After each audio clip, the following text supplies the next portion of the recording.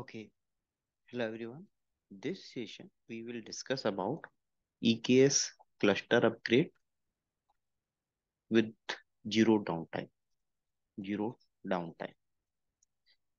So this will be a whiteboard session.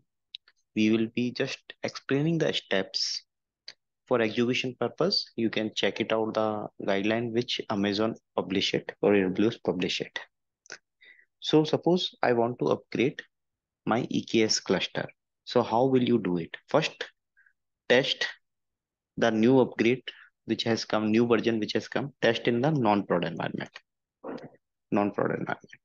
How it will help us? See, sometimes what happens, the API versions, some of the APIs may change it, which was working earlier, they might have changed it. So go through the documentation or otherwise check it out. Is that all the things are working fine if we upgrade across the release? So test in the non-prod environment, that is the first step. Once you check it out in the non-prod environment, the second thing is, before you upgrade it, check all the worker nodes Kubernetes version. Is it the same version which your control plane is running? If it's not, go and upgrade the worker nodes as well.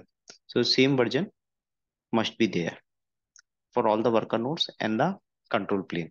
If everything is there, I assume that you are using the auto scaling group.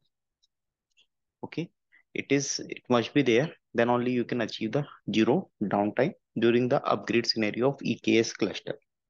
Now, first of all, you go and upgrade the control plane, and in the control plane you will go and upgrade the q proxy.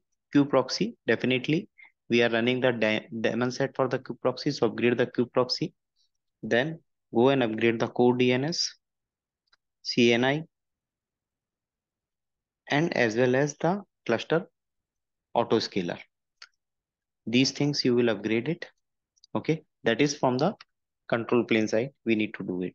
Once we done that thing, then what you have to do it, you will go and create a auto scaling group. Auto scaling group, this is in AWS cloud feature. Okay, auto scaling group, you need to go and create a new auto scaling group with new version of Kubernetes which we are upgrading it. Okay, so one worker node will be there. Now what you have to do is, you go and create a pod disruption budget policy, PDB policy. You go and create it.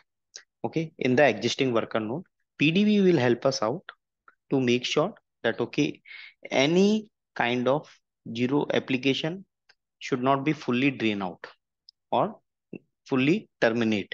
So if you want to save our application and don't want to cause zero runtime, PDB will help you out.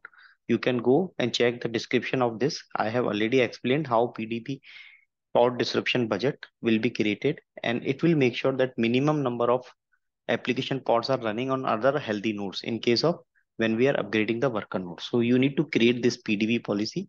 It will save us from the full termination of any application pod in case of upgrade scenario. Once this is done, then you go and start cordon the particular worker node, and no need to do the cordon, sorry. You will be updating the deployment.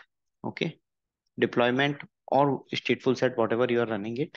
In that, you will go and add the node selector, and you will mention the new version which you have added it in the auto scaling group, new version. So automatically the replicas will automatically start migrating to the new auto scaling group, and the old auto scaling group will automatically scaling down, and new auto scaling group will automatically scaling it up. So you don't need to go and do the individual node cordon, but you need to create PDB. So PDB will save our application in case of any disruptions. Okay, why PDB can help you out? Suppose I am running a single replica node as pod. Okay, in that case, it will not go and drain the particular worker node, it will halt it there. So in that case, in this kind of a disruption, we can save it out. So definitely this is the way you can go and upgrade your EKS cluster with zero downtime. Thank you everyone. If you have any question and comment, feel free to put in the chat window.